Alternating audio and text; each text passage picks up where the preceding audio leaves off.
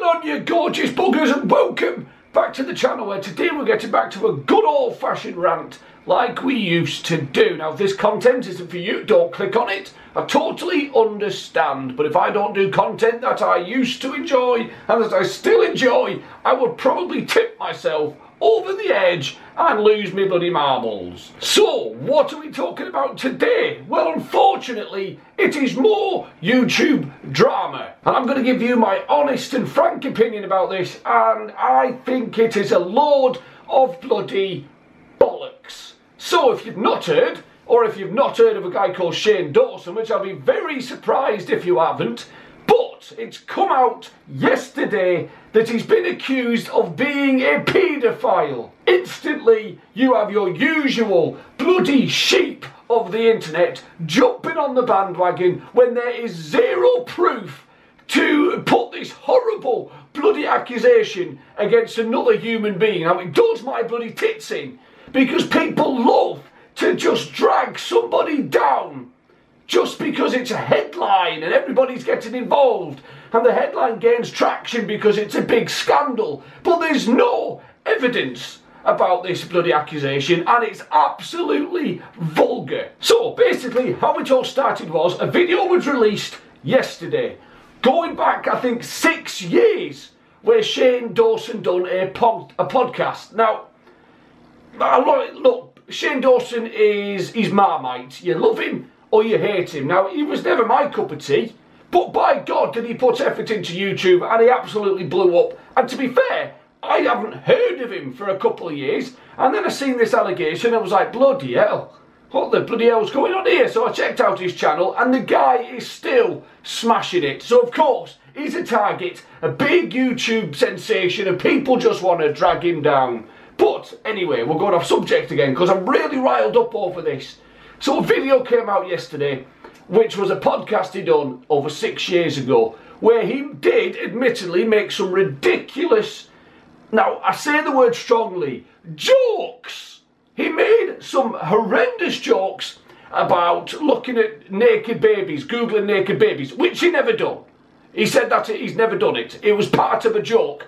But all the important parts of that podcast, which made it obvious that he was making terrible jokes, terrible being the key word, but they were jokes.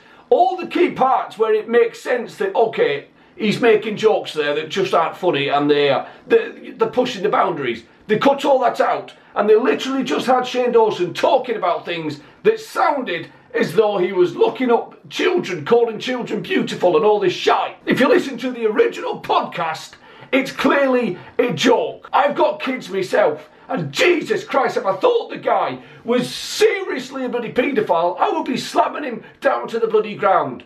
But no, I would defend somebody who has been slandered for no bloody reason whatsoever. Also, it gets better. Honestly, it gets better. So, they also shown some more proof of that he's a paedophile, because they've shown his ex-girlfriend and his current boyfriend, and they both look young. Can you believe it?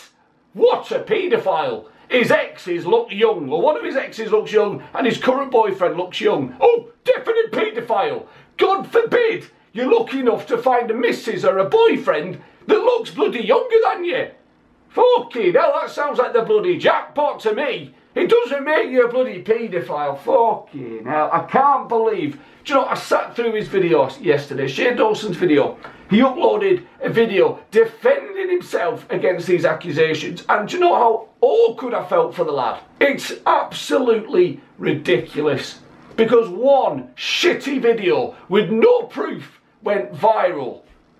It's pathetic. And this poor guy has to come out and say his name and paedophile in the same sentence, defending himself. And the worst thing is, he had no option. He had to come out and say those words to millions of followers, because if not, he'll get slammed for not talking about it and trying to sweep it under the carpet.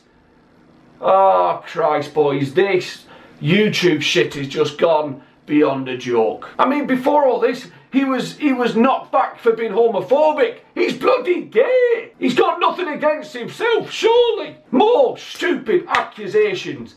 Yes, the guy made stupid bloody jokes going back years ago. That was his thing. His thing was to shock people and making shitty jokes like this. But don't tell me 99% of you people watching haven't made jokes amongst your close friends that were close to the bone. Do you know what I mean? We all make really stupid, horrendous jokes at times that push the barrier, but he done it in public. That was his one mistake. Just because you say something doesn't mean you are something. Words do not define what you are as a person.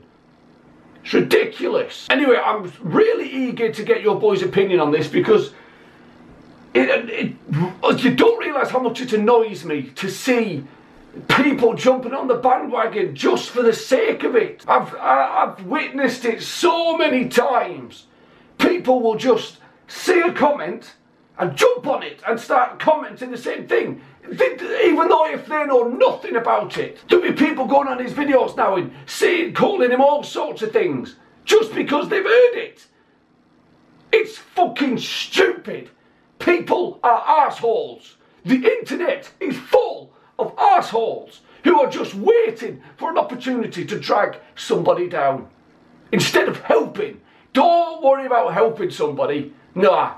Unfortunately, the majority of people over the internet are just waiting, sitting back like little pricks, just waiting to just drag somebody down. It's a nasty bloody place, and it really does piss me off. So, as I say, let me know what you think of all this down below, whether you think it's absolute rubbish, because that's all it is. It's just rubbish.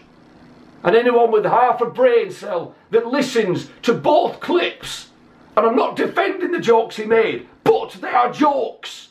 There's so many comedians out there that make, like famous comedians on stage making jokes about gay people, about rape and things like that. Disgusting jokes. But they don't get called rapists just because they don't get called homophobes. They just get called plonkers because they are plonkers making stupid jokes about touchy subjects like that. But that's it. That's where the line is drawn. They are terrible jokes. They're not good jokes. They're just jokes. Doesn't make you something. If you make a gay joke, it doesn't make you a homophobe. If you make a rape joke, it doesn't make you a rapist. It just makes you silly. Makes you stupid. You need to think before you do these things.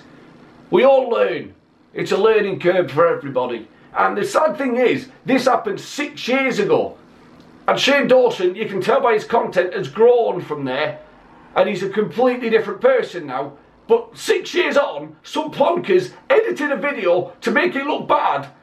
And it's coming back to haunt him now. If it had have happened 6 years ago, as soon as he'd done it, you'd somewhat go, alright, well, he's said these jokes, he needs to defend himself. Not 6 years on. I'm babbling on here, boys. Let me know your thoughts down in the comments below. And I hope things turn around, and I hope this doesn't drag him down. I hope it turns out positive for him, because he does do a lot of work behind the scenes. I know he's done that as well to try and help people that have been abused as kids as well. So don't bring somebody down that's trying to make a difference and do a good thing. Smash a like, boys, sub if you're new, and I'll talk to you all next time. Take care. Cheerio.